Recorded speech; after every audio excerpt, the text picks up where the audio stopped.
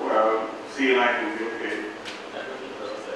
I'm not so sure. It's debatable. Some of the tissue viability teams go against the use of hydrogen peroxide. That's okay. Yeah. Oh, yes. When it comes to wound debridement, the orthopedic surgeons undergo the tissue cut till you see the tissue bleeding. Yeah. But plastic surgeon also will give the tissue a chance. Giving a tissue a chance means that you are not always going to cut till you see the tissue bleeding. So, from your angle, what advice? Well, I tell you what, the plastic surgeons in Europe don't consider that. If he's looking dead, looking like potentially dead, they will take it out. So your plastics here are a bit more cautious because your enemy is a dead tissue. If it's dying, take it out. As you see it's normal, it means your assessment is not right. Your assessment should be said that it's a viable tissue. Then you leave it. If it's not viable, take it. When orthopedic surgeons debride the wound, we are more conservative than the plastics. You refer the patient with the wound problem to the plastics, you know it's about 5 centimeters in diameter. The patient comes back with 15 centimeter diameter wound. I think they're showing up that they can cover it. Of irrigation to clean it usually comes in liters. The commonest we get is about 3 liters to wash it. Okay. Too much of washing can also be harmful. You see the tissues look very hematose. I'm not sure whether that will make it survive. See, wash with soap. His finger is going into all the tunnels around the limb to bring out whatever is not right. High pressure irrigation may be more appropriate to get the debris out. Too much of it can slow bone healing, I understand from one paper I read. Antibiotics in irrigation, not so sure it's necessary. You probably may end up creating some resistance. But you can't get adequate quantities all the time. No benefit using antibiotic irrigation, no COVID benefit. The soap, see? The soap is there. Take it from the bathroom and go and use it. You can get it. What does he do? That's what he can wait for. Straight.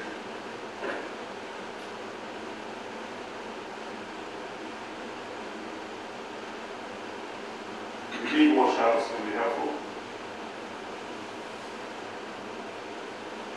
Remember, the patients are subjected to anesthetic, so you do thorough clean up and minimize the risk of anesthetic risk by sending the patient there all the time.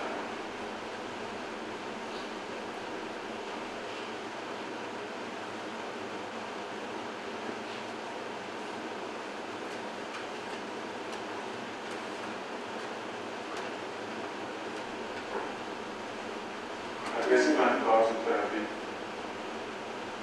is one of the key things we need to consider.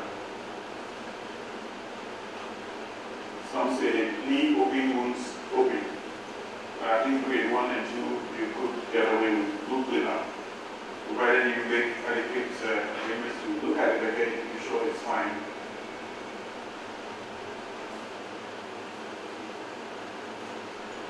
It's a very crowded slide. Close or not too close, the debate is on. Certainly, grade 3, you will even consider closing. Even grade 2, you shouldn't. If you've got broad shoulders, you're quite confident in your practice, then you get good results. You can demonstrate it, then maybe. So, some of the reasons why you shouldn't do closure. Patient comes to you late, no matter what, don't close. American. Wait and see. So you're happy. Clean up many times.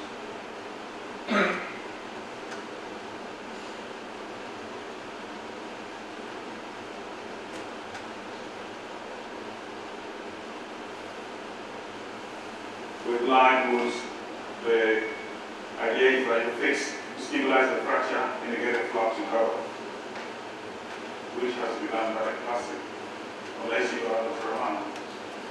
Yeah?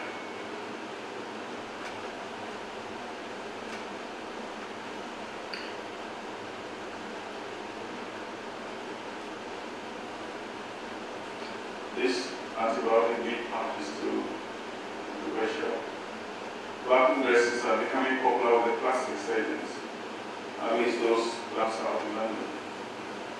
They believe that it's probably better than sequential theater pieces for cleanup. You do the best you can and then put vacuum dressings.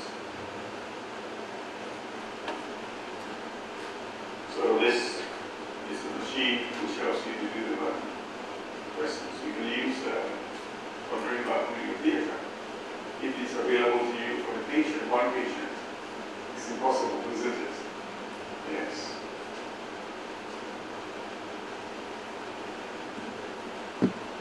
But it does suck a lot of blood and protein out, so we must make sure the patient has a good hemoglobin, good protein, nutrition is good, while also receiving treatment.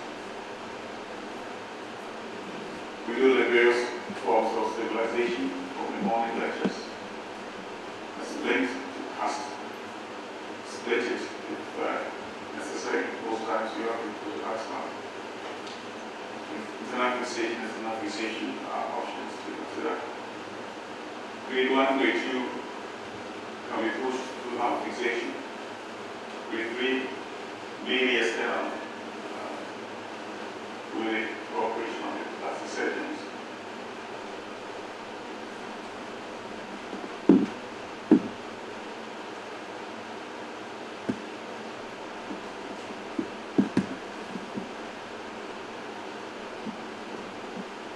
Your surgeon should attempt to restore the alignment, correct rotational problems,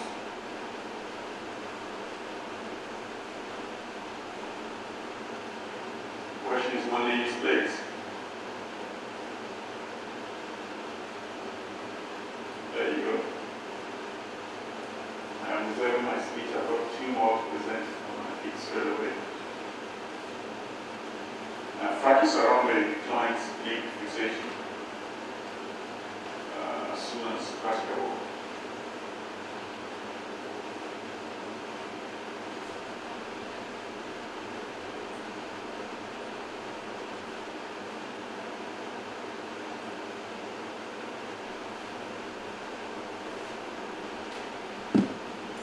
Intramedullary nailing seems to be the implant of what is called bones, if feasible.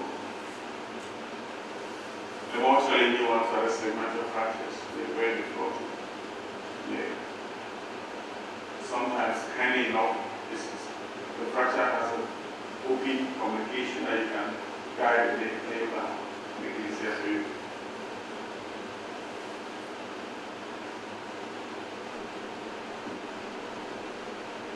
The argument is now the really is more, is proving to be more helpful.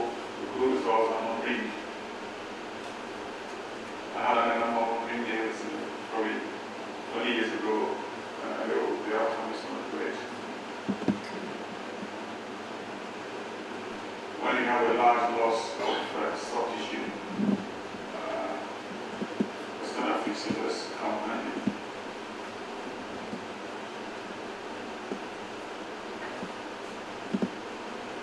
Benefits and risk of whatever we do. The pin trap infection, you can get leakage from the use of aspects. So we're plating as well.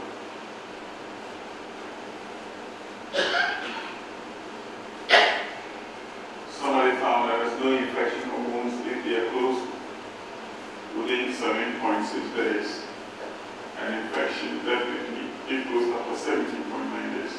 Who calculated the seconds and hours to get the 0.9, but an average, obviously.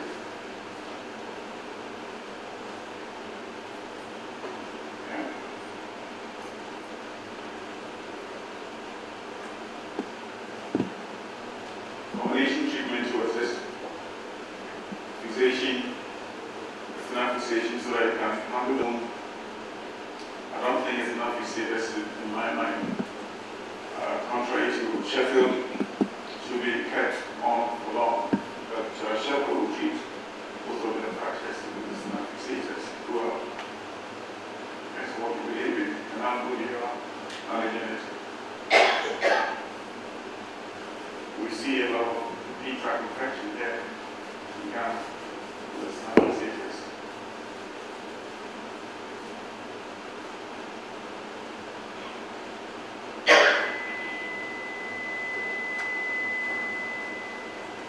So delayed iron dating seems to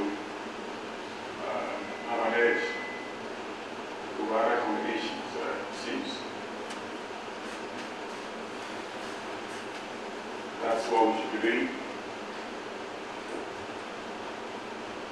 Options to consider. Type 1. Try and close if we can.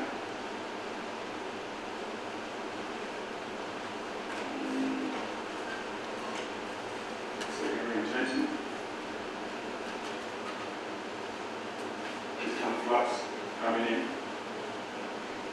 Look at some interest, horrific interest. The drawing didn't come up well. Flux are being used to cover wounds. I don't know what they're doing with this on the picture, but it seems they have something for it.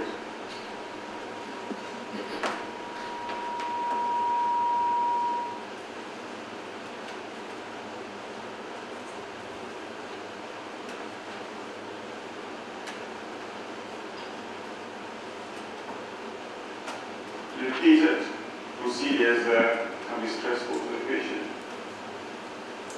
One of the things that we are very bad at is making a decision at the time the patient comes in about the leg or the limb being bad or good.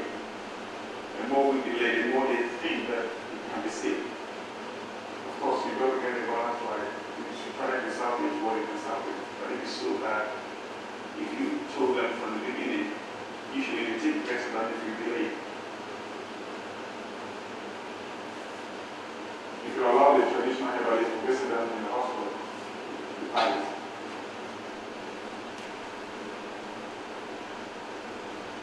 Right. Okay, we've gone through the high velocity, low velocity impact already.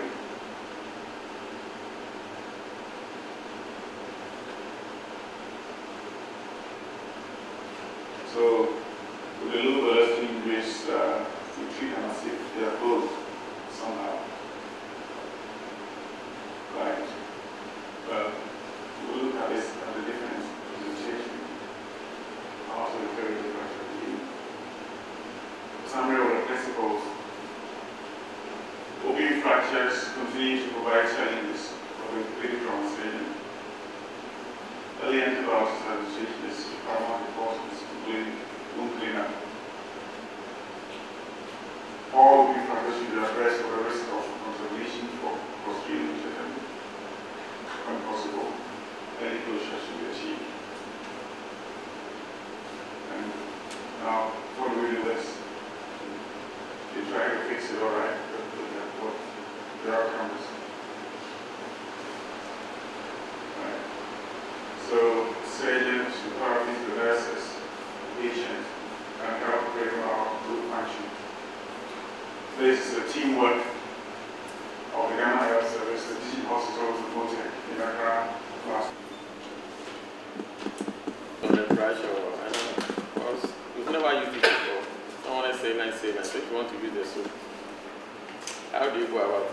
How do you use the soap? Yes, do you form a ladder and use it to wash or? You make a soapy water. And then you brush. Because you don't want to leave particles of soap in the wound. Some of the brushes are very rough. Cost effectiveness in Ghana, taking Ghana into consideration. What recommendation would you give us in terms of open fracture of the femur? Yes. Whether you advise us to pass an IME, whether remote or I think that if you can clean up the wound very well, apply traction, revisit the wound. I'm here. Can you see me? Yes. Oh. Where is unable to reduce. Before you go through this, Traction will I get the patient to relax. Yes. And it will be very difficult if you are the only person Yeah. to do that manually. You have an anesthetic. This has to be done in here. Yeah, it doesn't have it. No anesthetic. We You have. Okay, yeah. Okay, so It's let's in pain. let's take the Western. Yes. You don't have. You're talking about the field. In the war zone. You circulate it. Even water. And reduce it. Because the boy is exposed to the environment. Oh, need to go. Well, I think if it happens in the field and you have nothing to give for pay, if you can wash it, just pull back and split the leg. You can put the bone legs together and kind of gentle bandage. Ideally, it should be what kind of splint do they use in the World War which saved lives? Anybody? What kind of splint? With a ring here? Yeah? You can apply traction on it. If it's too much, you can get precious blisters here. Yeah. Yes. Yes. Fantastic. Fantastic. The spiker will be no, but the very proximal fractures in probably 2 to maybe 6 year bracket. You put a plaster with a knee inflection, hip inflection. You can maintain the length. We know that the proximal femur is being flexed. So 90-90 can be. You can sit down and have a meal there. Okay. But there are some cases that flexible nails these days. And they go on anesthetic. You take it in the theater, don't you? No, we do on the wall? Okay. Over there, they will go to the theater. Have anesthetic and get it done comfortably. So I understand 2 weeks down the line, it could be slightly firm. And you tell the mother to look away. And then you apply it. I mean, do they cope with it? Yeah, they cope because kids, they are very mobile, active. So they release on short and they work on it. That's incredible. As a community surgeon, sometimes the work we do is like engineering. Trying to engineer fracture fixation. There's so many choices we go to pick one out of. These days, the flexible nail for long bones, especially the tibia and the femur, and the forearm as well, is becoming quite popular.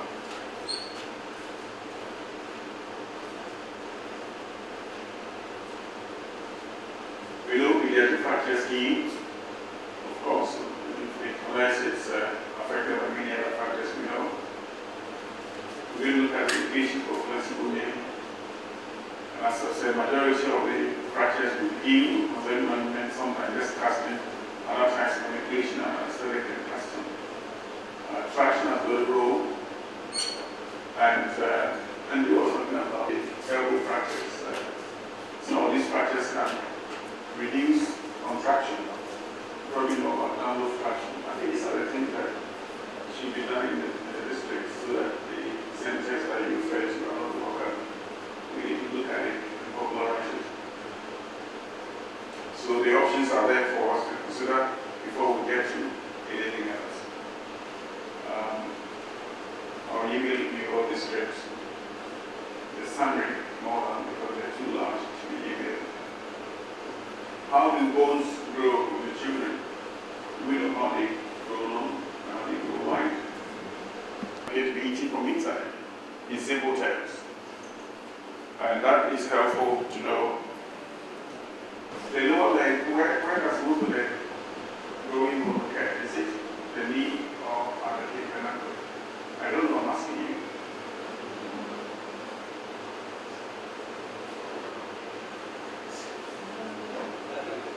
That's your homework for tomorrow. it could be that the groove of the heroes is at the top more than the groove, or the other way around. Flexible nails are being used for up to 8 groove, 14 or 16. The object is to achieve a level of reduction, stabilization. Of course, the age of the child has to be considered. It has to be used for a patient or a child with open fractures.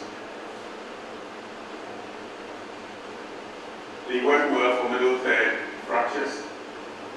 You struggle to get it to stabilize the metaphysical fractures at the various ends of the long rope.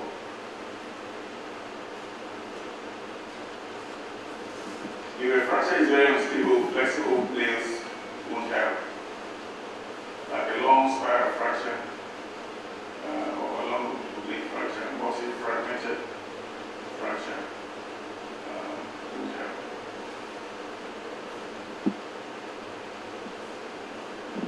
So don't rush to it because most fractures of this case will be, but if it's unstable, it can be stabilized with the flexible wires. Classification of fractures, but this is what the flexible nails are supposed to do. You have to look at what is causing instability in the fracture. There is a flexural stability, which you can see what's happening to that bone there. Okay, there's elements you can get shear forces, compression forces to this fracture, which seems to be stable.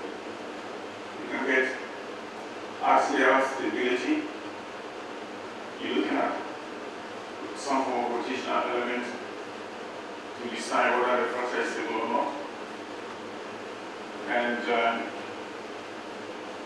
the biomechanics of the flexible nails is said that it has 3 contact points, which I'll demonstrate shortly. So if you take a single pin, this is one contact point. And then there's a second contact point here, and the third one there. So you get 3 contact points, in all 6 contact points, which will minimize rotation for the fraction. That's what's being demonstrated here. Point 2, point 1, point 3. Right. Okay. For the forearm bones, usually a single wire across the fracture as opposed to 2 for the bigger bones. The key is to avoid a growth plate.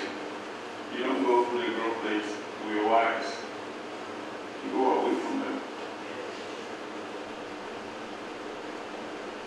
Now there are different sizes of nail which you have to, which has to be determined by the X-ray before you go into it.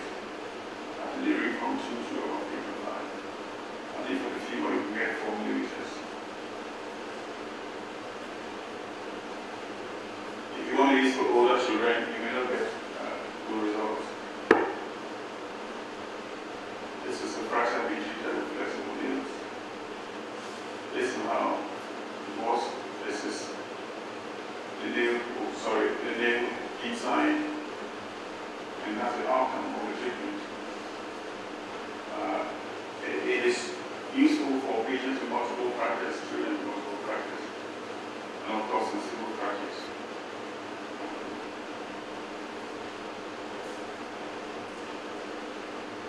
Well, the sizes are there for you. The length can go up to 440 millimeters. The sizes are color-coded so you know which one to use. The equipment to go with it. It can be used for OBT fractures in children. Clean up and then put the flexible nail.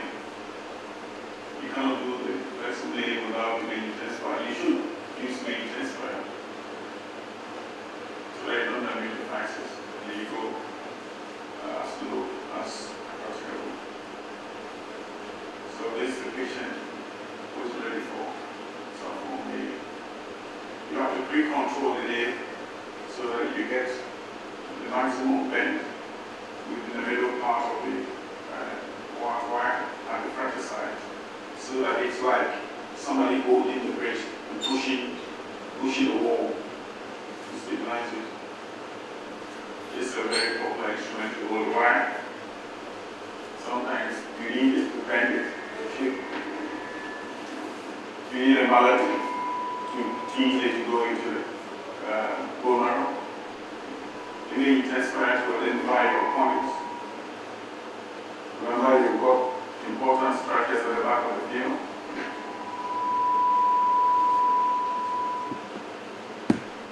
So,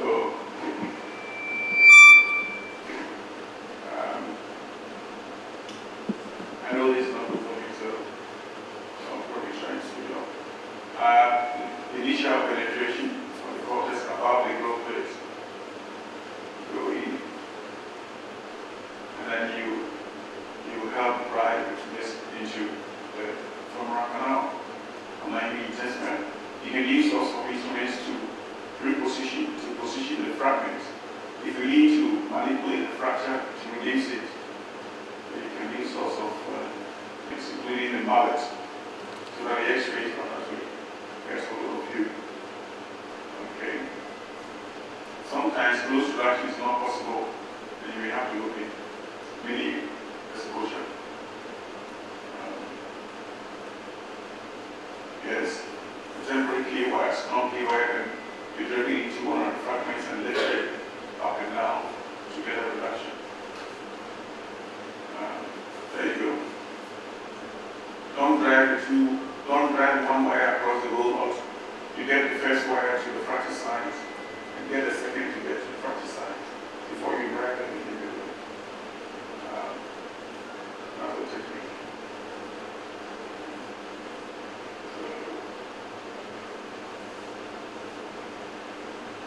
If you do it well, you don't need to apply plaster at all. So this is an example of a case treated with flexible wires, and they often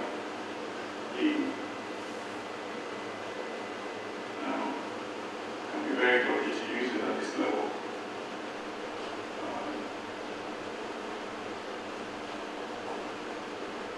The nails are always removed.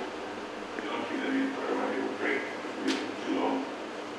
That's the technique of getting it out. You bend the end of the flexible nail at the end of the procedure.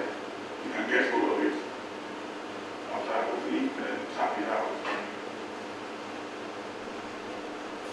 So mobilization, usually normally bend for some time. It varies from surgeon to surgeon. Some are confident enough to start with and probably from 3 to 4 weeks to onwards. If you are not confident with your stability, you may have to apply a spike. It defeats the purpose of the procedure.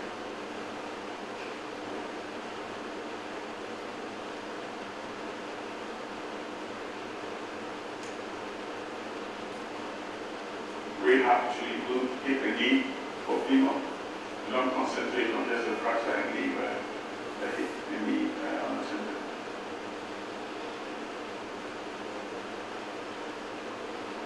The femurs can be there as well.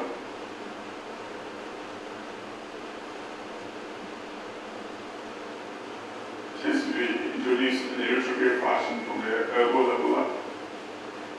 The fracture is very proximal, probably you shouldn't do it.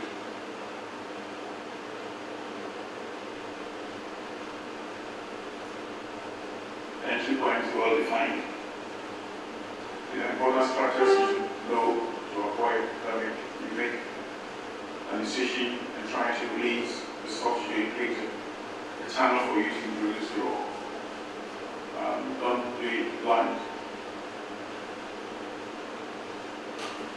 That's the humeral flexible thing. So you can do that secretly if you're afraid. That's the outcome.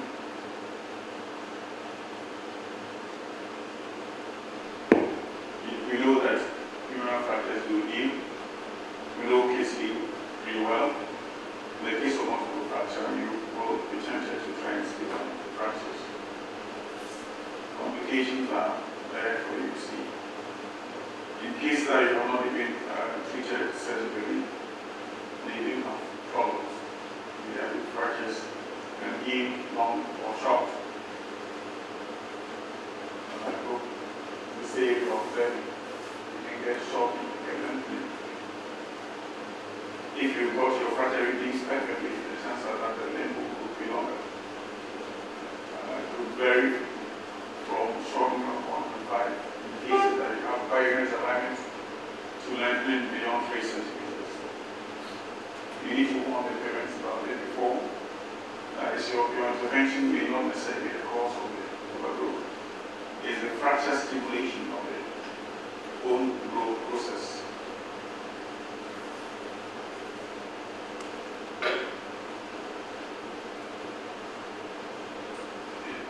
Yes, limb loading could be a social complication. We choose the wrong technique. If you damage devices, the fracture collapses. Positional alignment should be looked carefully, not all can be accommodated. In fact, we should avoid rotational difficulties. Non-linear fracture is not very common. I haven't seen any. I don't know what any of you have seen. Maybe I haven't got a lot of pediatric practice, so I can get away. Avoid the pitfalls. Remember, open fractures take longer to heal. And they're great. These are the reference. Thank you. For thinking about other names too.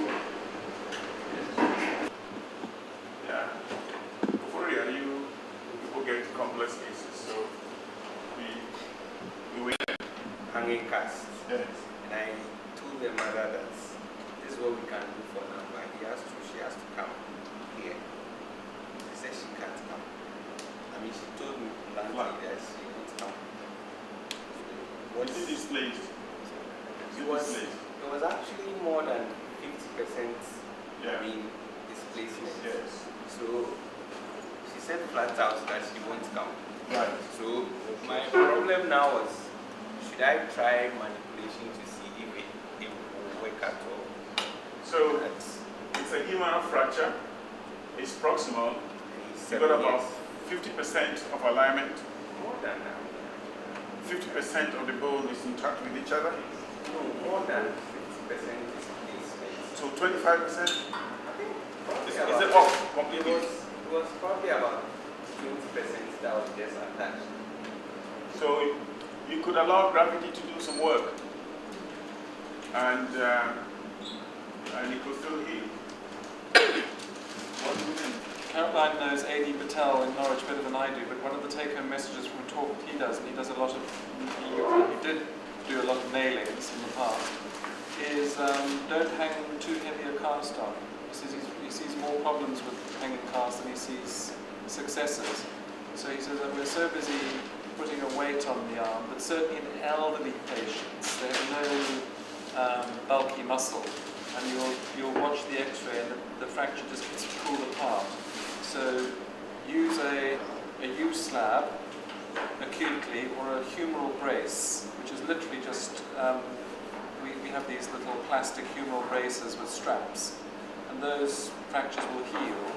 If you want to support the fracture, always nurse the patient with the elbow forward of the mid-axillary line.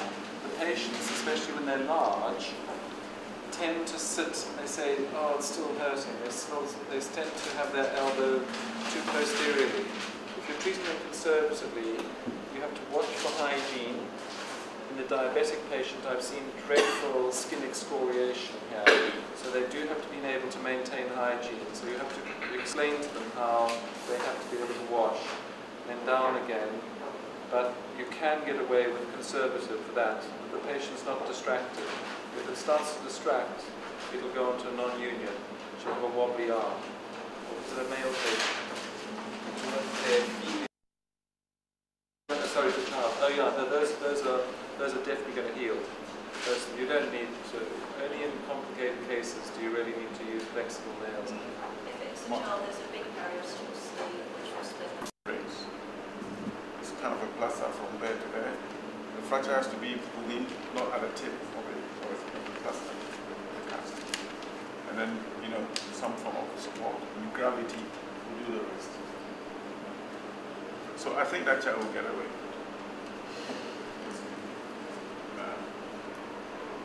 Right. Any more questions? Any more cases to present?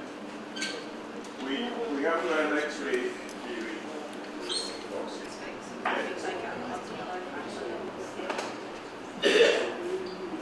But I only want to make very heavy. You probably clean up, go back in there, even fix it. But they get to you here 2 weeks down the line. How's the wound doing? Do we know? No, I had a very sad story. So it was knocked down by a vehicle when he was supposed to go to Somalia the following week. I think he had a head injury. He had an exposure. I don't know exactly what happened. He came on Friday and decided to have a look at it. And the radius from here to here, the complete radius, all exposed and it was black. So I began to ask him what happened, and they couldn't close. At least what we normally do if the body is exposed is to create a wound to cover a wound. But what happened that both the ulnar and the radius was exposed on the left open. And definitely the bone for 8 months since February is completely black. Oh, we came to 8 months down the line. Yeah, he came 8 months Right. down the line. Imagine. The bone, yeah. And there was a bone deficit in the hip, so the whole hand was just Dangling. So I said, okay, the best thing I could do for him was to amputate the radius or ulnar, and then to see where to put the bone graft. Yeah, maybe use the fibula or he was interested in the hand. Okay. So you now know why they referred the case to you? Yeah, no, that was it. The case came to you because the military wanted to amputate. And he heard about the magic of Koforidua. Yeah. I think that's what it is. Yeah. So this is some of the challenges we face, because from the districts, they would do a lot to help us. Yeah. Otherwise, some simple, something that could have been done there is not done. Waited for a long time before you refer. And there's no magic with this sort of thing. Okay? So what I'm saying is that if we can expand the learning or this thing, the management of this sort of fractures in the district, so that they are more equipped to handle. I've been sort of contact with some of the district doctors. When they have a problem, they call and then we discuss it. Okay, and then what to do before I have the patient here. And it's been helpful. I can say from our tour, I have no way of a tour. And then from a patient, they call, and sometimes from some other places. So this is something that can be facilitated, so that instead of just not doing anything, you're able to do something by having this kind of phone in and what to do before you refer. And most often, when they do that, before the patient even comes, I've already informed, prepared, and waiting. So that immediately they come, they will just go to theater or that sort of thing. So this is what I'm trying to suggest. I think it will be very helpful, good quality of life for at least 10 years. Before you think about revised state, before you think about the next state of care school. So we are really naming our people.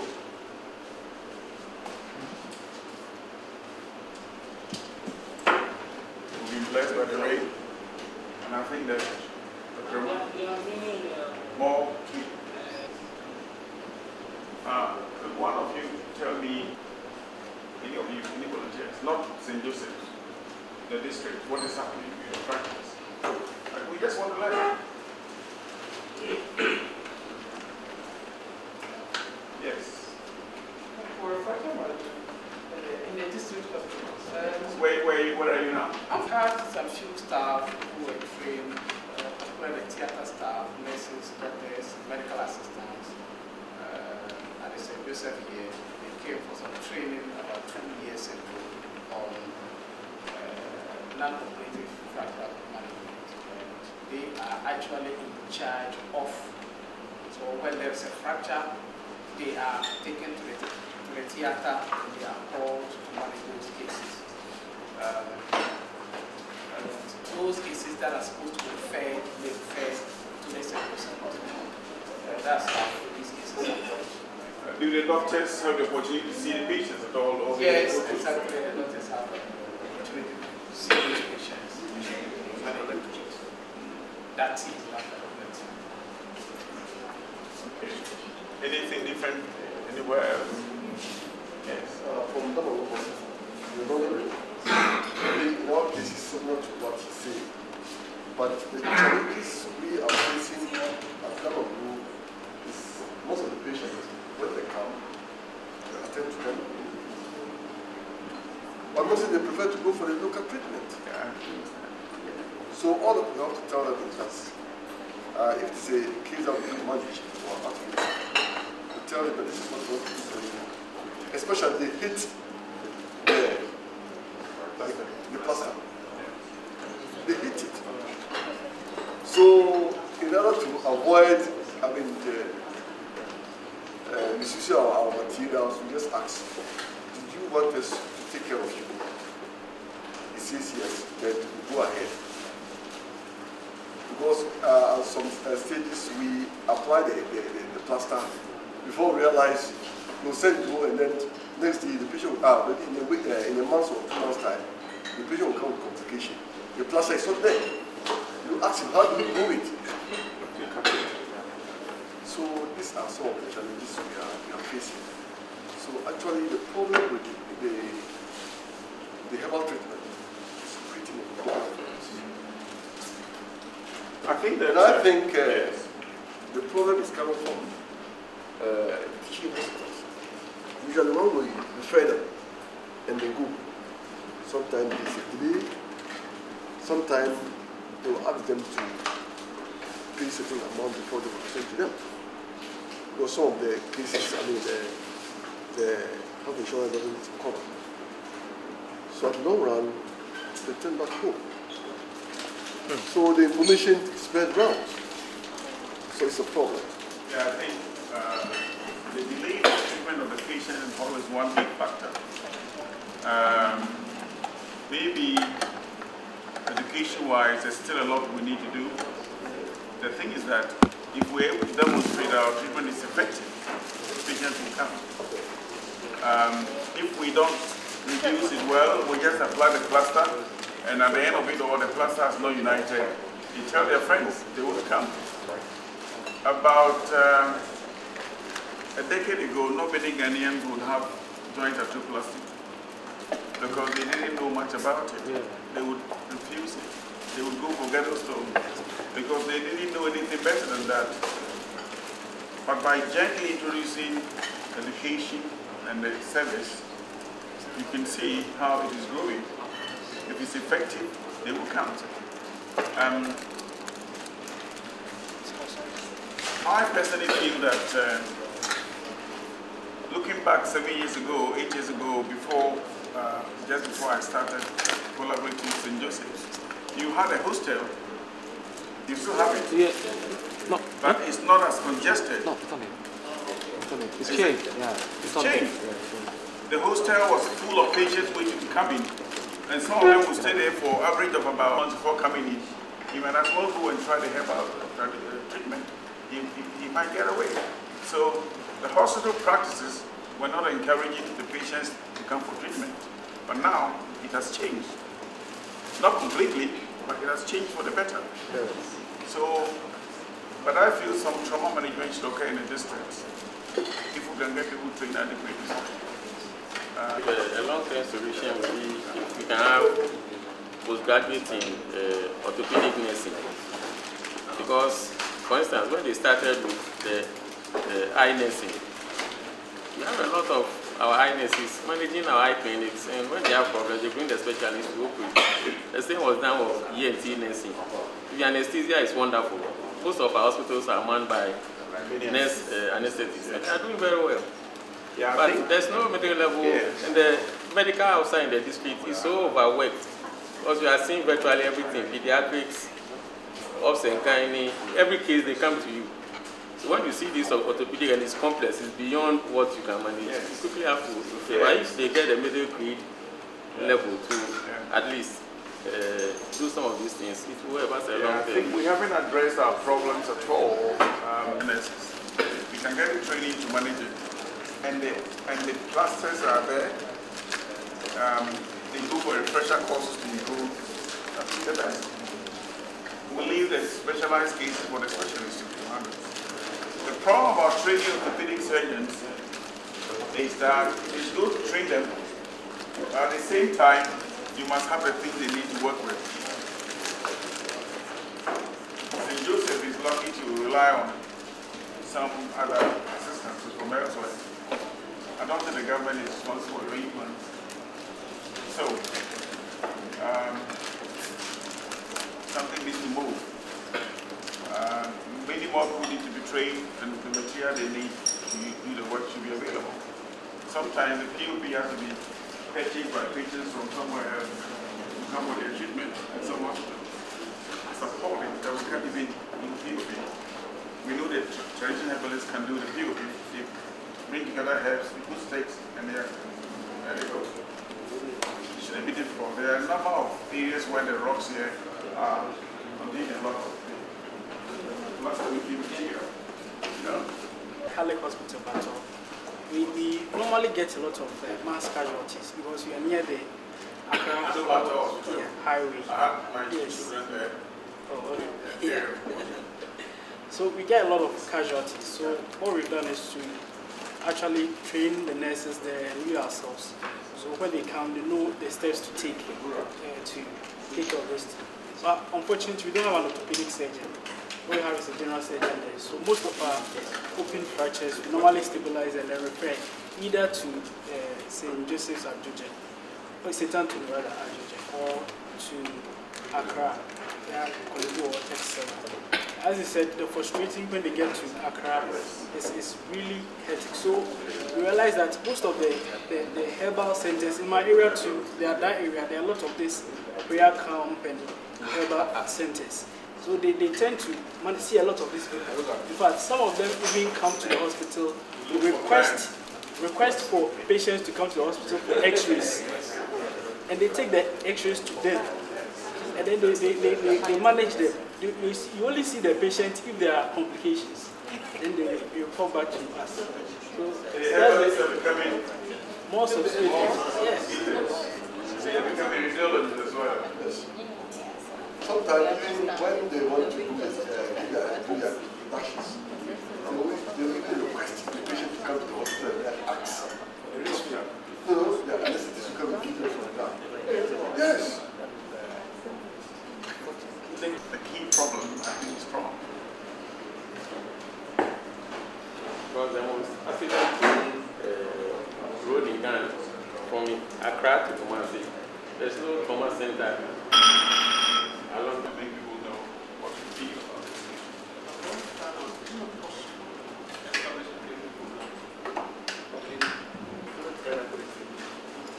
There is a worldwide program, I think, I suspect that it was initiated by UK, called it PTC, Primary Trauma Care. It's a huge center. It's a name. It's a trauma center. It's a trauma center, but it's currently a phantom center. Yes. So you have to be very careful. The soundboard is there, all right, but it's the structure, the human resources. The mistake. But then that one is Ghana. That's one. Yes. So that's what I'm trying to tell you. No, wait. Don't market the building. The mistake we made in Ghana is constant. And you think that you are going to employ human beings. When you are writing the project, training of human resources. You go to Koforidua and they are wiring the ground, you see them digging. And then you ask them, have they sent people outside for change so that by the time they finish, the people will be using it? They say no. That's what we've been showing since Anyway, sorry. Well, what you said is right. Now, you know about Kunta Kunte? Kunta Kunte was put up by an American. Yeah, Black American. Black American. Actually from Guyana. He was looking for his roots, wasn't it? And he couldn't find his roots. And the last point of call was Ghana. And he thought, okay, he can adopt Ghana. This is what I'm going to do. So he put up a $3 million facility at Mampong. And after he's finished, then he started going around looking for people to work in it. Then he started going around looking for equipment for people to donate. It's quite common. Even your hostels in Joseph's, a lot of us make a lot of noise about the new structure, which didn't go side by side with human resources. Some of us were probably, I don't know what to say, we thought we were a bit making too much noise. Their own serious, misgivings. But I think that, I mean, I might not be the right person, but I've been coming to Ghana many years, working with people like you. I think the priority should be right. You can fight for your rights and also... They're already in a grave situation and you need to catch up with the blood loss. Consider which of the injuries are the most life-threatening. So if you've got a femoral fracture and bilateral arm fractures, the femoral fracture is the one that you need to address first, as it's the one that they could die from. And as we said, temporary external fixation of a femoral fracture will stop the bleeding, and then you've got time to plan your definitive fixation later on. Complex polytrauma. So one case which we had recently was a gentleman who'd come in having been knocked over by a car. He'd fractured both his femur and the left tibia, and one femoral fracture was segmental with an intra-articular component, and then the other one was open with some bone loss. So in that situation, we nailed the right femur, which was the open one, so that we cleaned out the wound, and then we know we've definitively fixed the right side. The left side, which was intra-articular as well and segmental, was going to be a more complex fracture to manage. So first of all, that was just temporarily X-fixed, and then the tibia was X-fixed as well, and then we went back once the patient was stable, fixed the femur, and then fixed the tibia last of all. So really think about what order you're doing everything, and you certainly don't need to do everything at once. Femoral fractures, you need to think about whether a plate or a nail is the most appropriate according to the fracture. And some fractures you can use either. With more complex fractures, so say this patient who's got a fused hip, you find it very difficult to put an antegrade nail in because you just can't get the leg across in a good position for your entry point. And in that situation, you can think about maybe a plate or a retrograde nail up through the knee. Femoral nailing techniques, so traction table again is very useful. Think about whether you're going to go antegrade or retrograde according to the position of the fracture, whether you need to openly reduce and use cables to supplement your fixation. So if it's a difficult fracture pattern or if the patient's very unstable and you want a quick operation, then don't hesitate to just open the fracture and you can quickly stabilise and get on with the other injuries. Difficult femoral nails, so as we've said, the ones which are segmental or reverse oblique are going to be harder to fix and stabilise. And you need to think about, as we said, don't fix them in a varus position because that will fail, as you can see from this example. So you really want an anatomical reduction, and sometimes you're going to need to open those to get that. Segmental fractures, so beware the missed femoral neck fracture. You can get completely carried away with a segmental fracture and then not realise that hairline crack at the femoral neck, and then you find that later on, which makes things rather tricky. With the tibia, again, ATLS, these are more likely to be open femoral fractures. You can think about conservative in some situations versus surgical. Again, temporary stabilisation, so if in doubt, plaster cast or an X-fix buys you time before your definitive stabilisation, and then always bear in mind vascular injury with a high velocity trauma. So you can conservatively treat these. You need to very carefully think about whether the fibula is intact or not. If the fibula is not intact, then a lot of the times those are going to be unstable and you might be better off nailing them.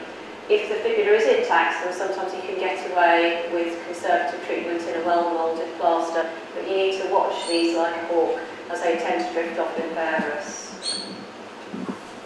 Tibial nail, the important things to think about are your position of the patient, so you can do these on traction or you can do them freehand, and there's lots of different ways, either just bending the knee up or you can put the leg into a figure of 4 and get your entry point that way. Think about your entry point, so if the fracture is very proximal, then you need quite a high entry point, and even tibial plateau will give you more control over the proximal fragments.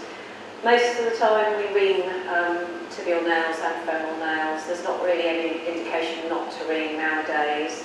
And then most of the time again we use locking nails, but you can also use expandable nails in certain situations depending what you've got available. So entry point, as we said, if it's a very distal fracture, the other thing that you can think about is a pan-talar nail, and you can put that up through the calcaneus and get fixation into the tibia, and that's quite good with the elderly patients, or if you've got a stiff ankle already, or it's an intra-articular penile type fracture and you don't feel comfortable plating those. It'll leave you with a fused ankle, but it's a stable ankle that they can work on, especially if it's somebody in a manual job.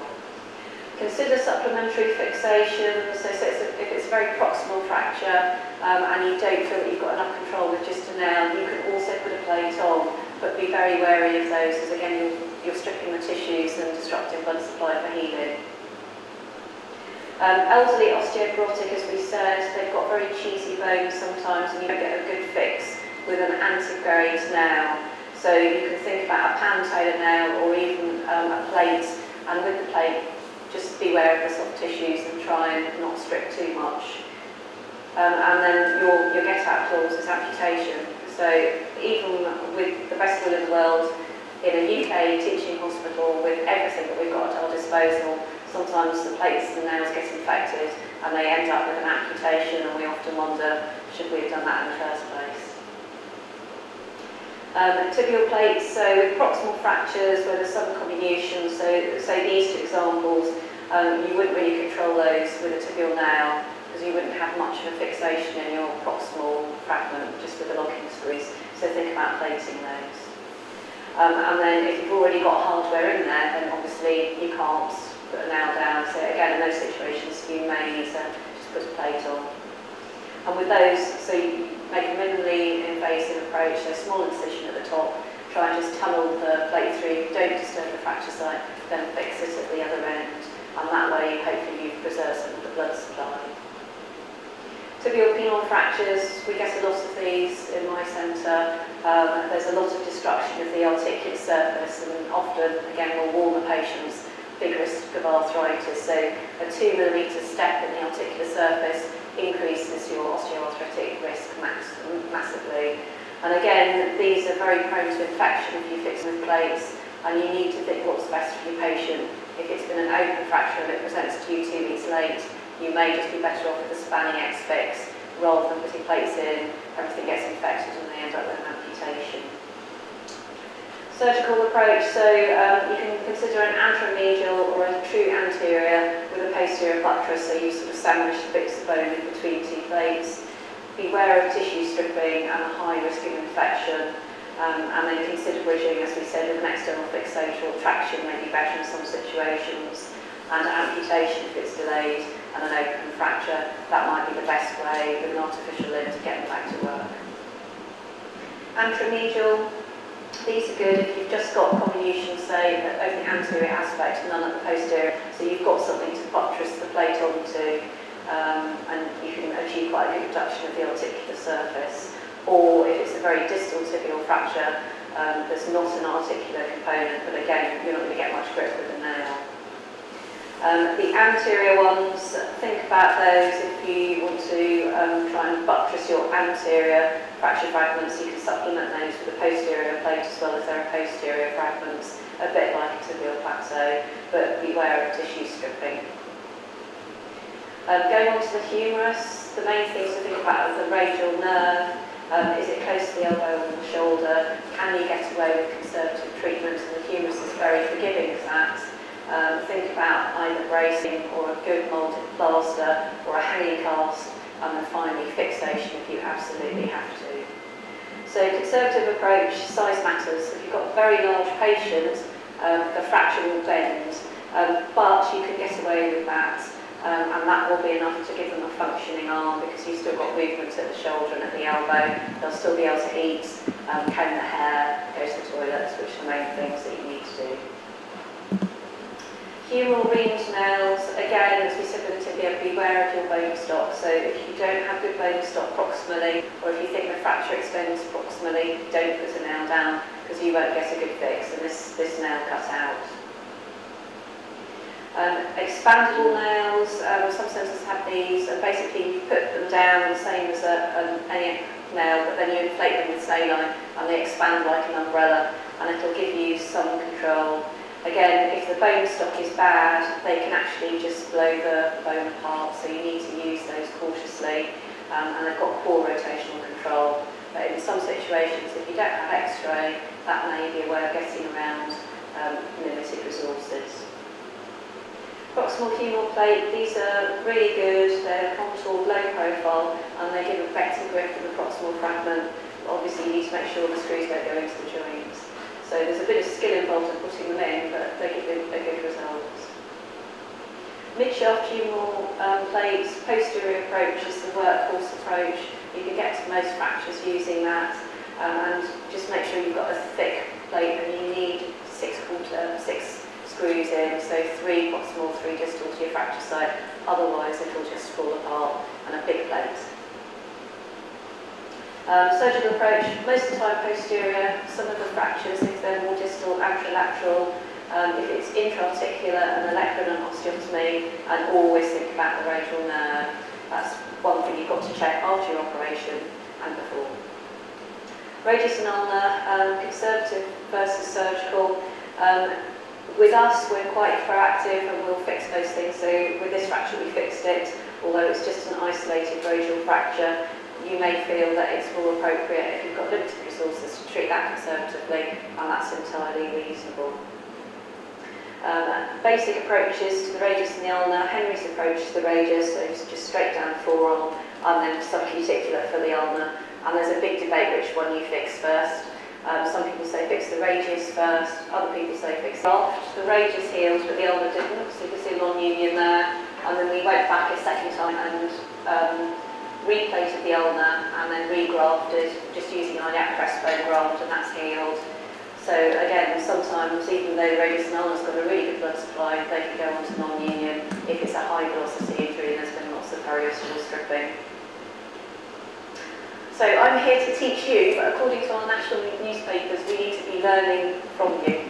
So this says, copying ideas from poorer countries such as India and Ghana are the key to saving the NHS, the watchdog says. So there you go. If you've got a very proximal fracture, you might not get good control. In most cases, you may think about plating.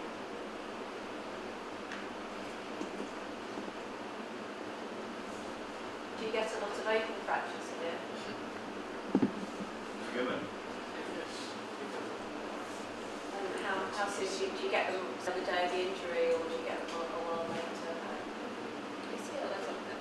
So sometimes, especially in areas where you are not sure the patient gets the referral sometimes you are tempted to want to do the handling cast. Hanging cast works really well. What I always say is make sure they're still moving their elbow and their wrist. You don't want them to just be braced like that for 6 to 8 weeks because they'll just stiffen up all over.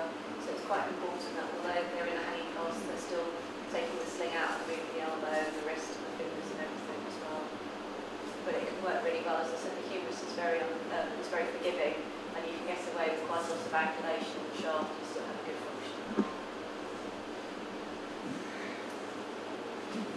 See that most often those who come from the district don't have access to these implants. Right. So normally you have to try and do conservative.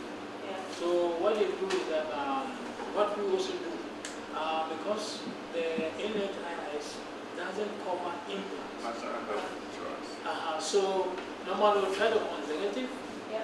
and then we'll allow the fellow to go and prepare and come for the surgery. So when it comes, if it's fortunate enough that there's a kind of union, then that is if it's roughly displaced, he is aware and he is prepared for the surgery. So those from the district normally have to put on something, maybe because of the swelling, back slab, and then they refer. And then we take the decision in discussion with consultation with the patient himself. So that is the whole vis-a-vis those from the district, and then the referral. So you're putting lots of patients on traction? Normally it's a bit. No. no, I mean the humerus rather. I'm talking about the humerus. The humerus. But the long bone, normally they go to the bone setters first because they have the latest technique in terms of herbs or what. And then the patient after some time realize that the legs are not the same. And the herbalist also says, so I finished with wine, spiritual, everything is there. So now you can go to the hospital. So they come with a lot of malunions, non-unions, infected, a whole lot of cocktails. We got it easy. Yeah, with the humans.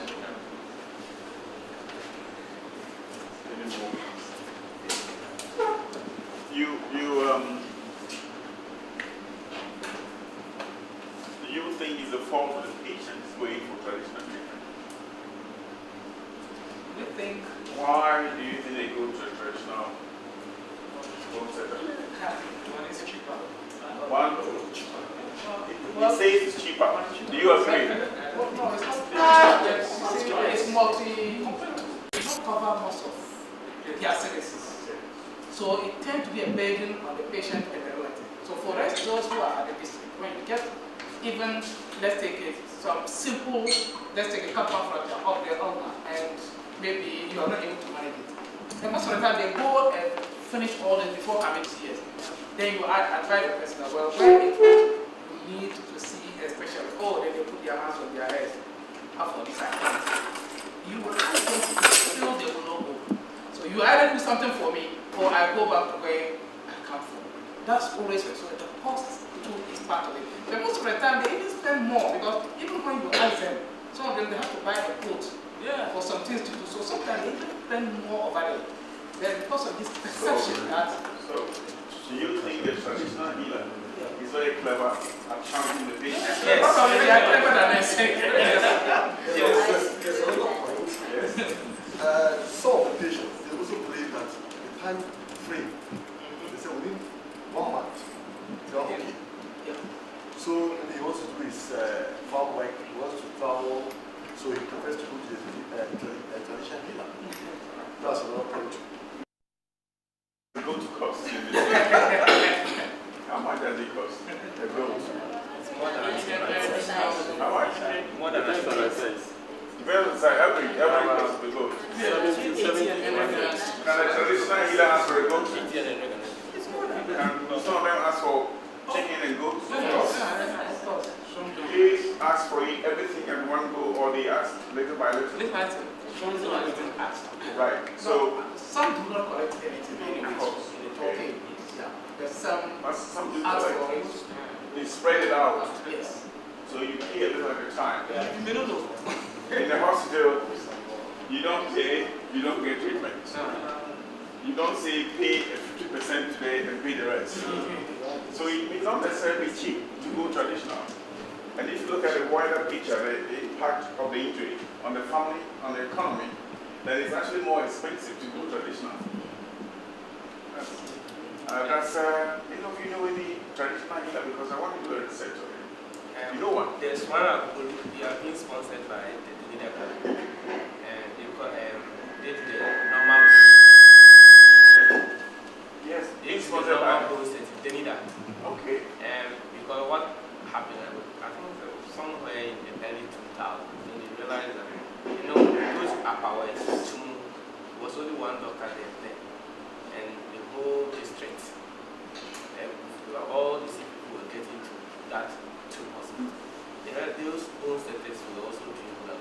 So they tried to build a place for them and also educate them on certain signs that they can look for, and then when they see, call in the medical assistant. And if the medical assistant cannot help, they refer them. Right. So where is this Tumu? Yes, Upper West. Liman's hometown. Okay. The license. There's license. They still believe in the traditional. Do you have license? Is it? License. Yes. License. Is it? I don't know who has been. I don't know whether it's fake license. You get expensive in Ghana. They are not illegal. You can't use the word legal because traditional practices currently Yes, mentioned the traditional in the I don't know. Okay. There's only one and what All right. I'll take all your details. I want to look at the trauma system in a developing country. Look at what each of these are doing.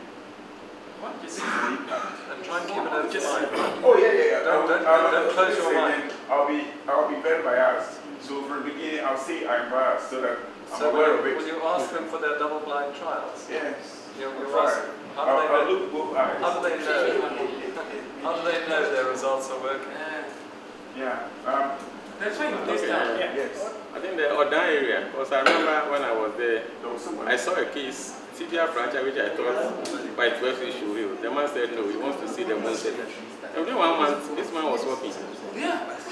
What we forget is that fractures would normally be unless, of course, high velocity. So they do a little to it, and then they come back very happy. And also, they got a lot of answers to the spiritual questions they haven't got from the traditional healer. Yes. Because when you look at him, you don't know how old the grandmother is in the house, how bad the grandmother is, who may be responsible. They sometimes add the spiritual aspect of it. So, and there's human touch, one-to-one. Whereas there are 80 people sitting at the clinic coming to you, they sit down, 2-3 minutes, they are gone. They don't, they get one-to-one management. I think sometimes some of the problems why patients can also be traced in the hospital. Yes. Normally, the hospital will see that there is some form of a delay, even when the patient has been admitted. So you delay them and later you discharge them for lack of money. And 2 or 3 people get to the bone centers and they see them walking. The next time the person is sick, even worry to get to the hospital. And sometimes what to do first. Some hospitals has to be defined clearly. Somebody who has come with no urine and someone who has come with fresh femoral fluid. Which one will you do first? Is it the one with the money or the one who can pay something and do it faster? Because if you advise the patient to come when there's a problem and we delay them for lack of money or they go home, then it's like a cute thing. So what to do there, teaching that they should come in doesn't work anymore. So then they won't also take our gospel seriously. If only we can educate the politicians that the cost of non-management of trauma is more expensive to the nation than doing something about it, and it probably change the attitude. We probably have got to a stage where we have said that the trauma implants for the teaching also should be available so that the residents can use it and learn how to fix fractures when they go out. But they come 1 week and there's none for a whole year. So here, there is an agreement with the government to make trauma implants available for teaching hospitals. But the supply is so inadequate, and the use of it may not be so straightforward. So we are really in trouble. Right. It is raining. Tropical rain. What's the cost of hospital?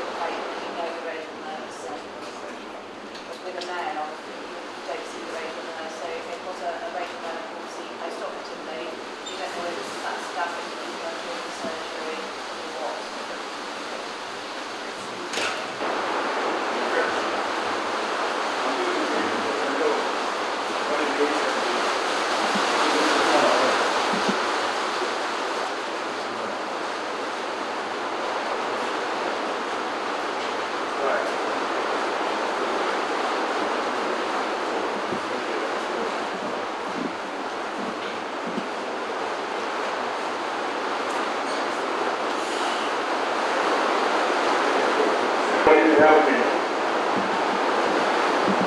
The other guy name is compound fracture. What do we get? What do you think?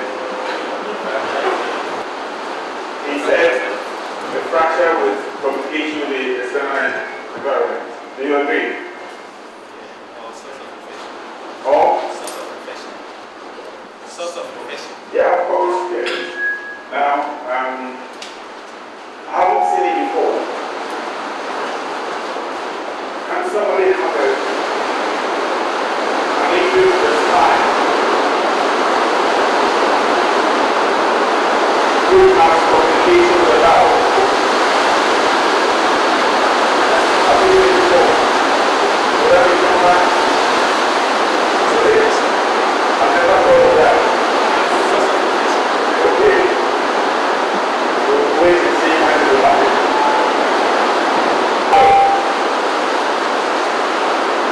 This is Koforidua. This is the hospital. I'll be brown like this. Sorry. Okay, these are the people I work with. And then practically together.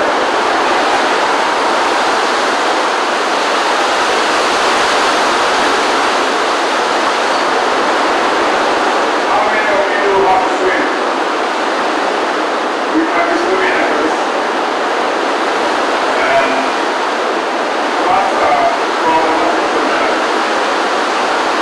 We're going to go through this very quickly. We'll go through about the fishing. We'll talk about history. Then we're going to talk about the information. Some of us teach microbiology and different principles. So the different principles, I'm not going to spell it out. We're going to give it to see which one is it. So English is communication between the structure and the atmosphere. It's one definition. In the last century, we know how many people died from fractures during the war. We fractured the people almost all the time. We have to die. But a few things have been done to try to take this problem away. Amputation of course, to save people's lives. Mortality of fractures during World War I was about 70%. You get a cooking fracture, you are almost dead.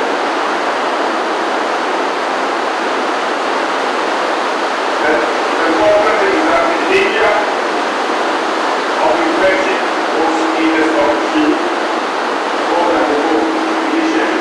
Yeah. Then we have penicillin coming on, which gave us a lot of trouble. The attitude was then delayed to the food so that we can get whatever we get out and take out good food. Market effects continue to learn cooking for a long time. In focus, our first day was the preservation of life and limb. But we have advanced further to restoration of what? Function. So we are getting better. Even still, some type of practice has about 50% amputation rate. Vascular injury in severe practice is very common.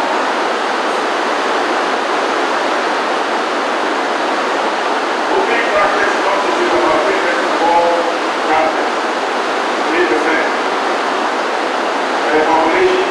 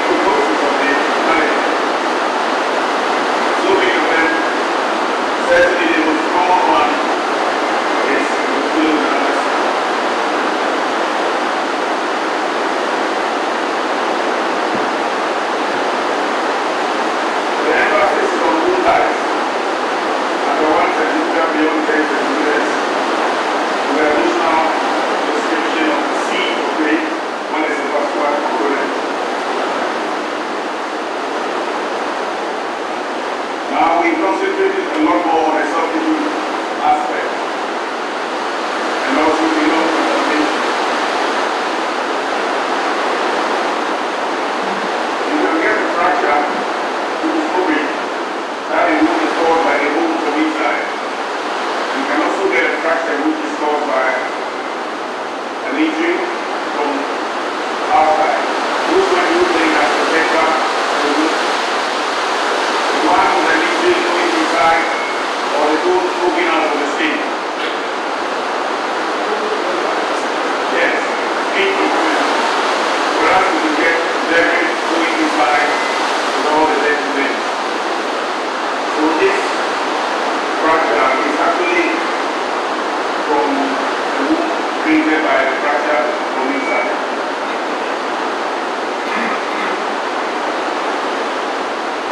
Part 2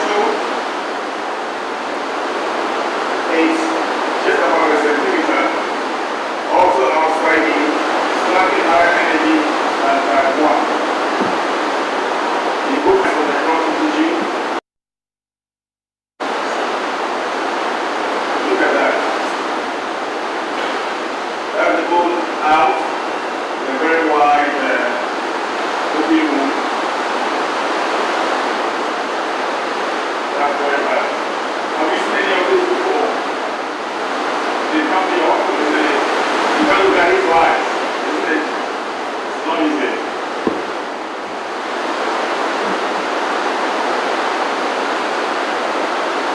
With this part, it is possible that if you do proper deliverance, you know the tissue, where tissue will go, you could potentially lose it at some stage.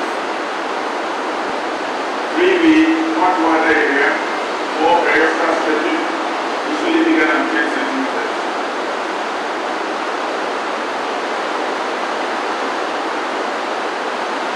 Most of these will require a flap from somewhere to cover the wound. These are the ones that 3C involves the vascular injury. I think this was certainly from the gunshot injury. Any grade of fracture with the vascular component is a 3C.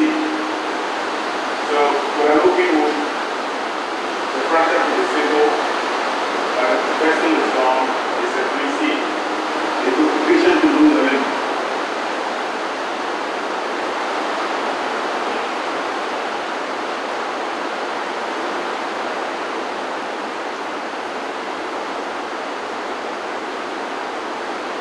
The grade of the fracture seems to correlate with the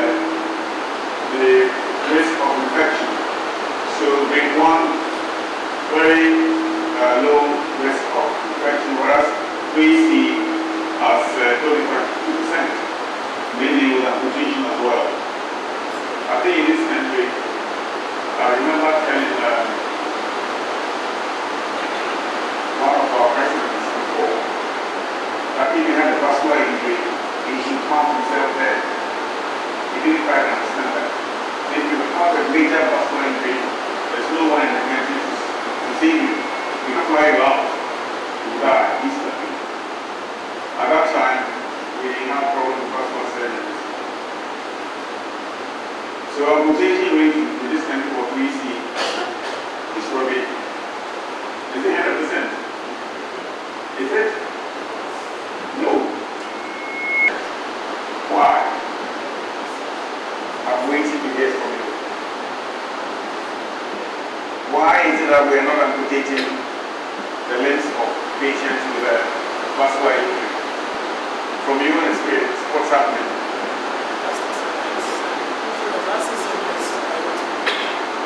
Plastic surgeons.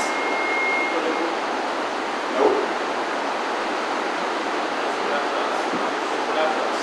It should come from you because what? Collateral vessels.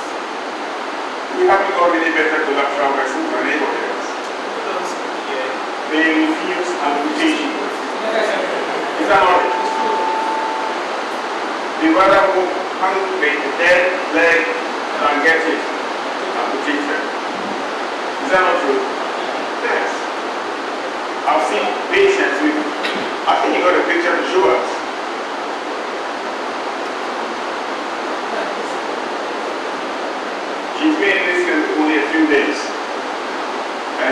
she will back me up. Right, that's a dead. I'm so sorry. Can you see that? That's a dead leg hanging of a living man. You'll definitely come back with amputation. Well, it may drop off. I'm so sorry. Take it off. The rain is not as bad as that. Right. During the practice, we have different opinions. The junior doctor will be in the same too, and the more experienced person will be in the same way. So we will switch. So the best for you in the district is to describe what you see and let the expert read the practice. Right?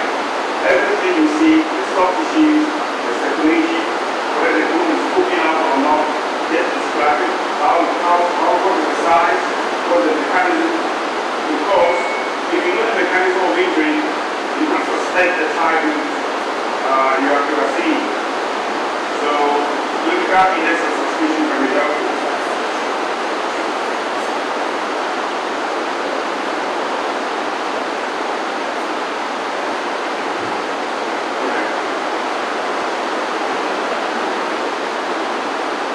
Now this study illustrates the impact of comorbidity factors which affect the movement factors. I know these very important, but to go through now.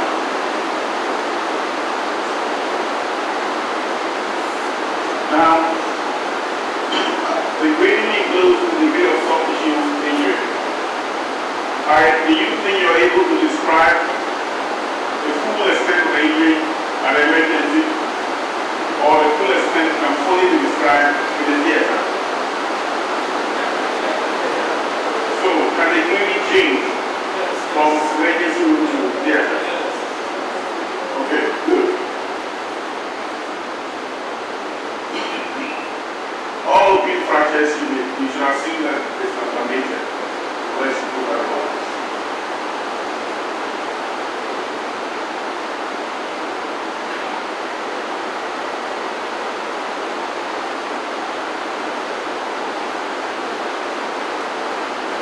When we put up this kind of slide, ideally we need statistics from here to tell us which organisms are causing the infections.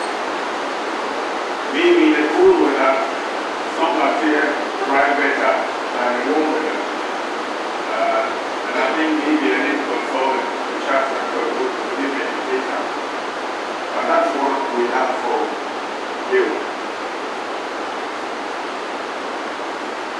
So I guess example of COVID practice.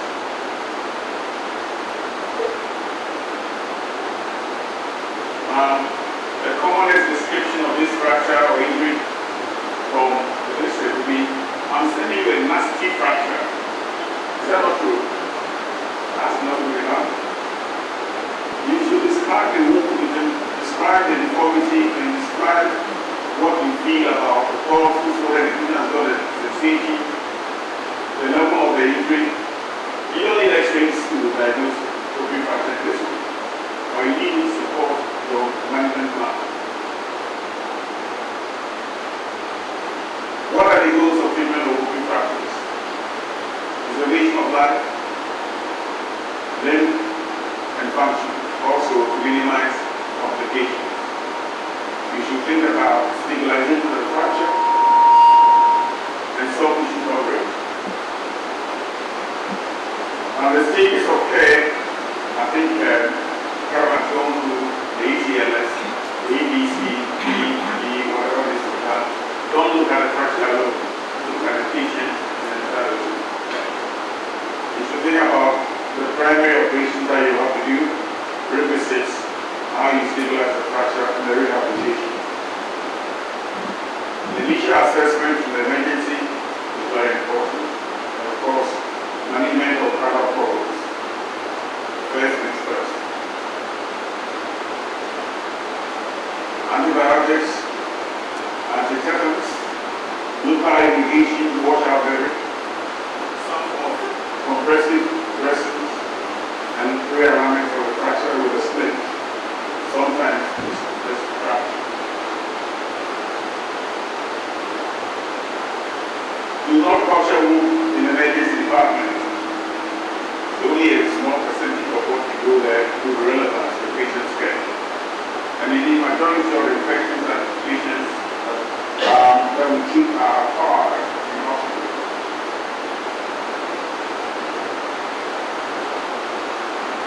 Now, the larger the volume of puncture medium, blood, the debris from the street, the farm, the higher the risk of infection.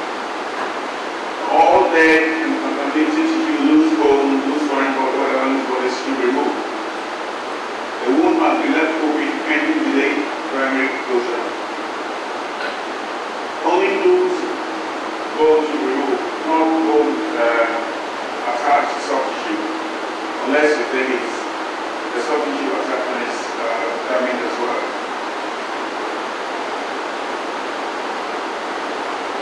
Legal nets and vessels, if they are repaired, should be covered, including electric schools. This will be at a tertiary level, but you need to know. Now, you may revisit the theater many times to clean up to be sure that you remove the non-viable tissue. But if you have vacuum dressings, we can negotiate for you as well. The most important antibacterial step is for the development of the wound. You should try and achieve hemostasis. Immediate closure may be necessary in plain cases, but it's going to be done with caution.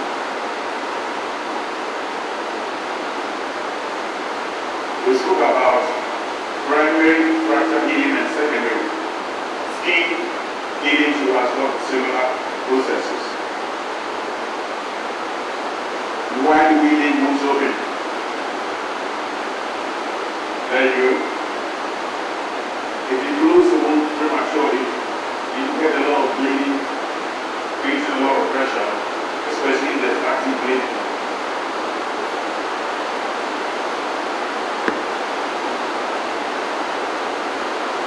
Delayed closure of the wound can be helpful so that the subsequent dressing can continue to decontaminate the tissue.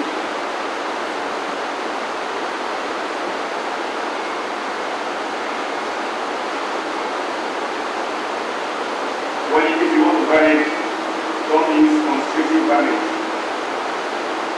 If you use constrictive bandage, you must split the bandage, especially in acute injury with bleeding and swelling.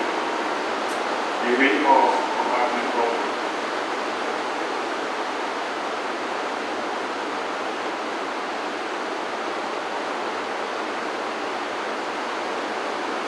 Casting is better half plaster than a full cast in acute phase. Some patients who come in pain full cast have seen one in this country was given adequate anesthesia injections in the cast, transferred from some other hospital. The leg was dead, completely dead. So full casting should be decided, led by the specialist who thinks the time is right.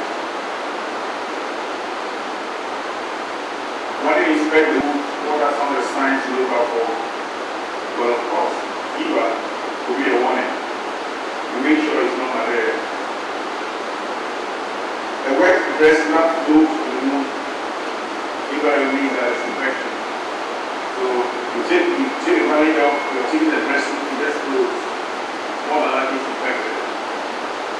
Of course, if you see pus, it tells you so sorry. What are some of the good signs? The wound is clean, it's looking red and it's bleeding. The dressing is dry. You can pick it up like that. Usually some of the dead tissue gets stuck to it.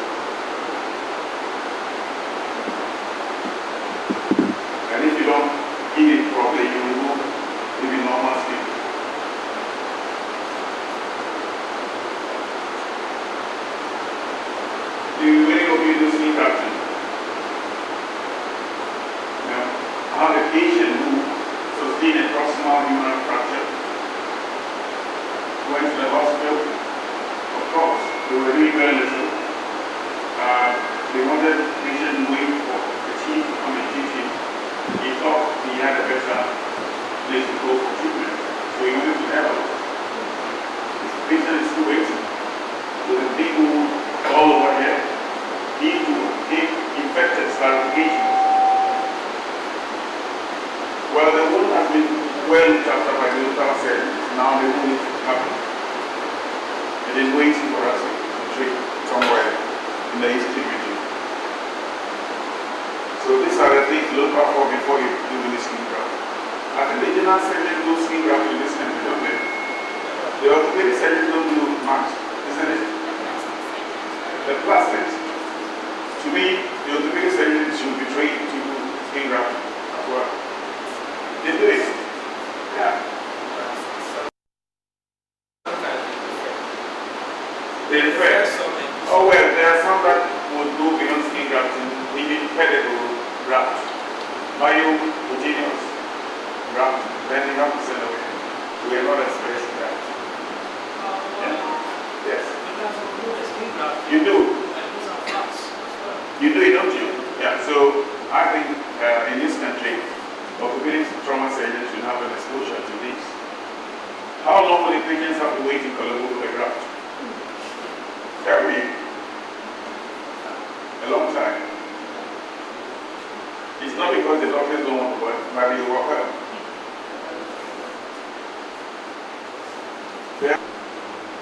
I've told myself to write better, but at least I write something.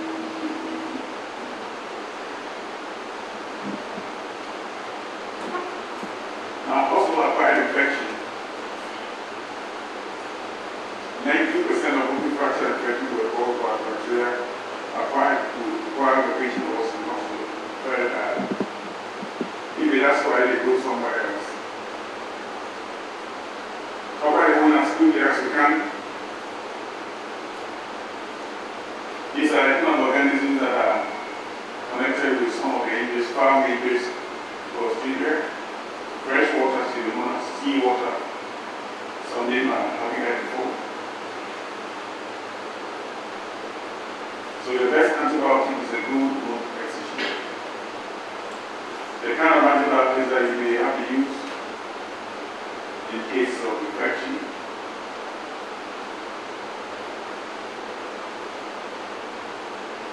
The Lamicin is well used in this country, isn't it?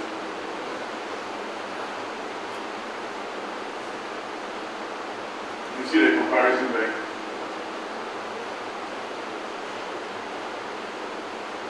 Ciprocin and other people who indicate post-viral activation infection healing.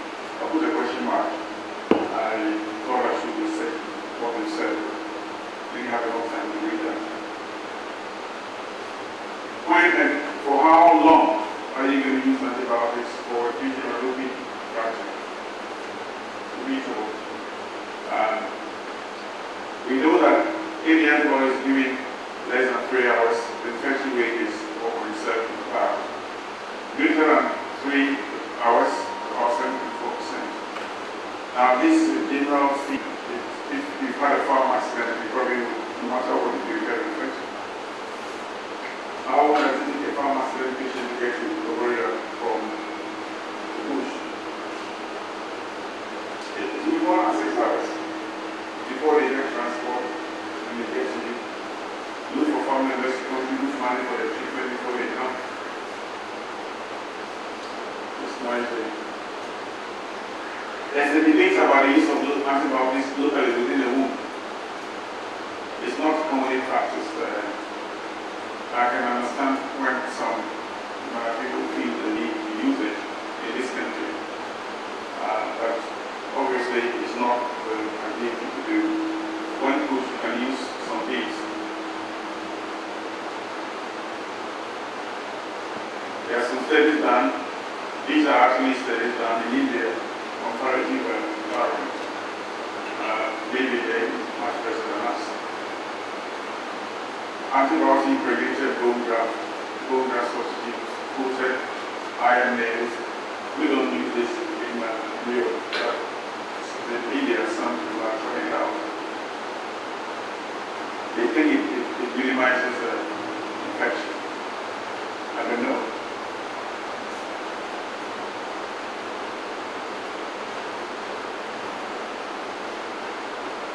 What you see there is the genizing beads, which are kind of mechanical beads you put in to release antibodies so you remove.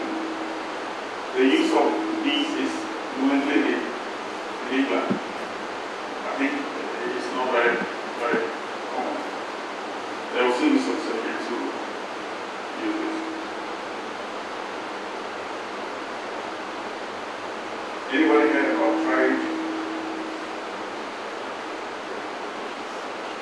When you have a large number of patients coming in, we need to make an assessment to see who should be given priority.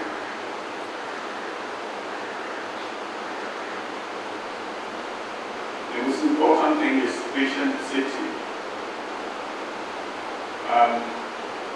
I read Caroline's script on the use of mobile phone. I don't think it's very popular here for some surgeons do. It's very important that it's being used, but I haven't seen any of these surgeons who have seen the picture of a friend in the district with a photo. I think it's a good idea. If you keep the patient's name out of your picture, that's fine. You can be advised as to what to do. So these are recommended cameras you can use.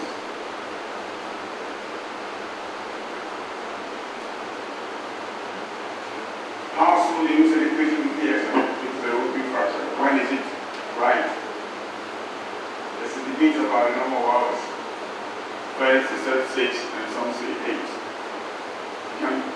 Someone advise what is the best time to take a patient to the theater? It's simple. As soon as practical. Yeah. That doesn't mean that you got a time, you got a space, so you're going to sleep and come back the next morning. You know? As soon as practical. If it's late at night, there's no major compromise. You are clean the wound, get the lights up today, and do the operation. But not unduly late as far as the patient is concerned.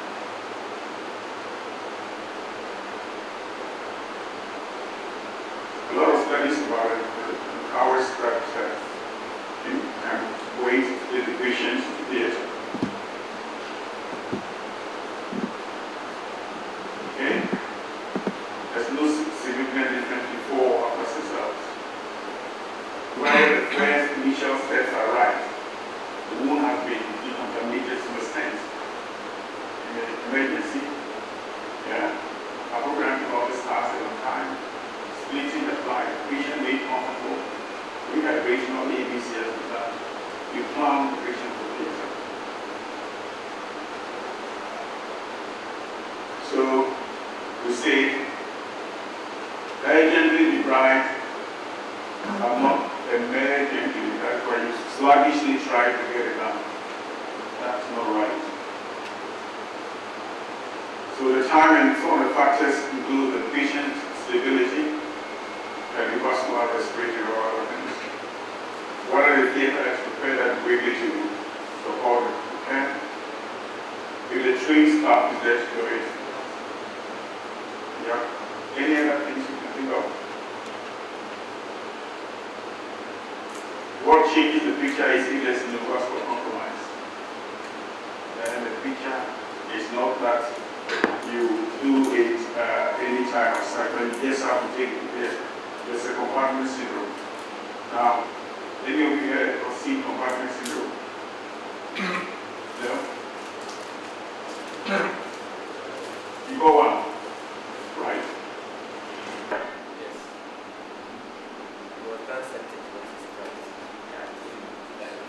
Henry.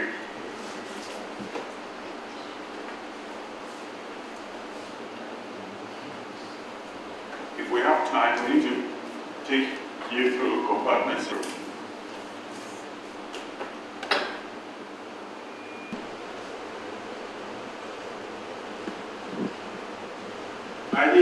done within 24 hours, whatever.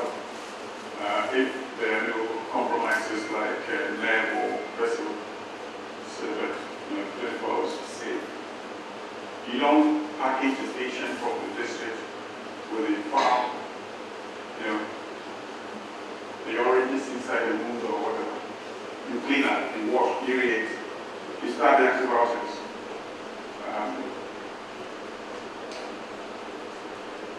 What is the aim of your surgery?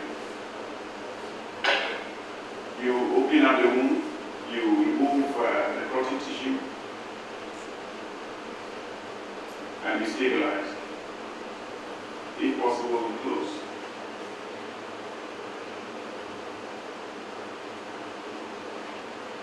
If you get it right the first time, you save the patient. If you don't get it right the first time, the patient goes through more chronic problems.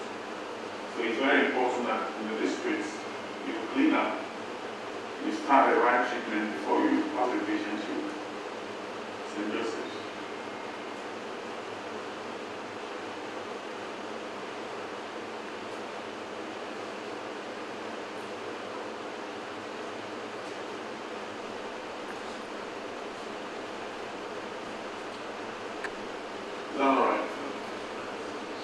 It's not the army, it's not the police, tribal wars, land issues, armed robbers. They are dirty wounds, very dirty. They should be treated as such.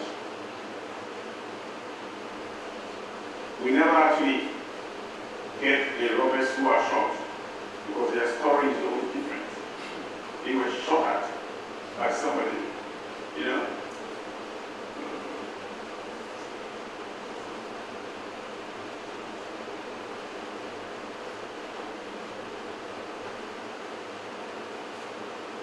There's a question whether you say at one fracture, whether we need to divide every wound is clean or washed at least minimum. Yeah. A lot of dead bone coming out from there. I believe you know that the patient is, I can't find a patient. I can only find the limb. Does it look like a thigh? So where is the rest of the patient?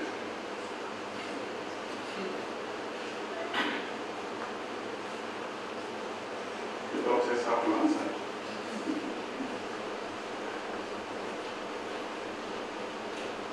The standard of care for all moving fractures is thorough operative cleanup.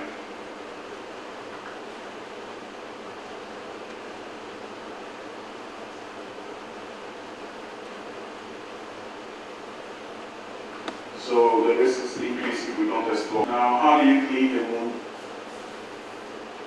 in the theater? Will you scrub it?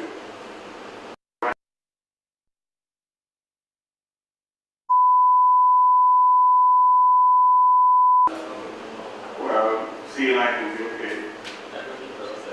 I'm not so sure. It's debatable. Some of it, tissue viability teams go against the use of hydrogen peroxide. That's okay. Yeah. Oh yes. When it comes to wound debridement, the instead of that you cut till you see the tissue bleeding. Yeah. A plastic surgeon also will give the tissue a chance. Giving a tissue a chance means that you are not always going to cut till you see the tissue bleeding. So, from your angle, what advice? Well, I tell you what, the plastic surgeons in Europe don't consider that. If he's looking dead, looking like potentially dead, they will take it out. So your plastics here are a bit more cautious because your enemy is a dead tissue. If it's dying, take it out. As you see is normal, it means your assessment is not right. Your assessment should be said that it's a viable tissue. Then you leave it. If it's not viable, take it. When orthopedic surgeons debride the wound, we are more conservative than the plastics. You refer the patient with the wound problem to the plastics, you know it's about 5 centimeter in diameter. The patient comes back with 15 centimeter diameter wound. I think they're showing up that they can cover it. Of irrigation to clean it usually comes in liters. The commonest we there is about 3 liters to wash it. Okay. Too much of washing can also be harmful. You see the tissues look very dermatous. I'm not sure whether that will make it survive. See, wash with soap. His finger is going into all the tunnels around the limb to bring out whatever is not right. High pressure irrigation may be more appropriate to get the debris out. Too much of it can slow bone healing, I understand from one paper I read.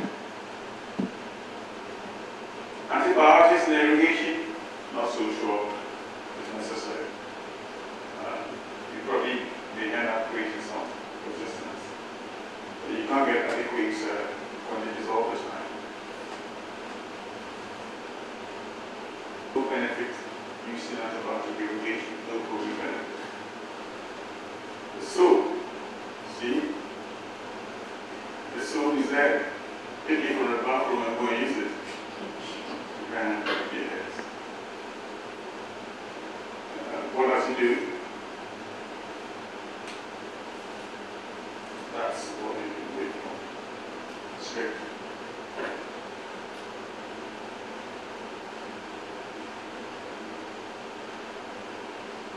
Clean washouts can be helpful. Remember, the patients are subjected to anesthetic, so you do thorough clean up and minimize the risk of anesthetic risk by sending the patient there all the time.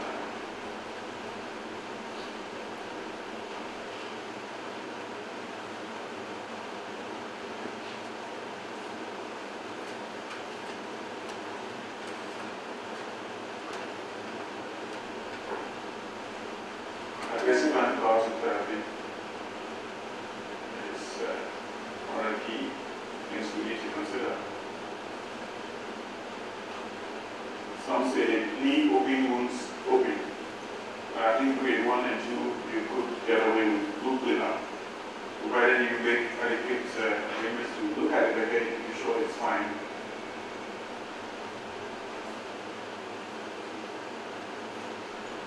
It's a very crowded slide. Close or not too close, the debate is on.